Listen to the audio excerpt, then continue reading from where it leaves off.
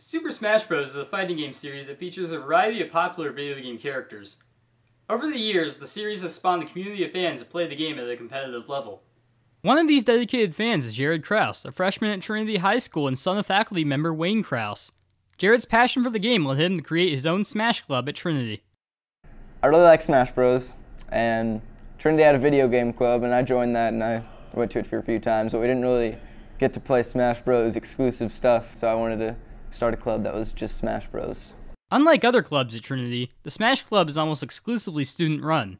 While the task of managing a school club may sound like a challenge, Jared has not found his responsibilities to be too difficult. It's not hard, it's pretty easy. I need to make sure that my dad can use his room, like all the days that we have it, and I need to make sure that I bring my stuff so everyone can play. Jared shows excellent leadership skills, taking it upon himself to provide a new activity at Trinity that brings like-minded students together.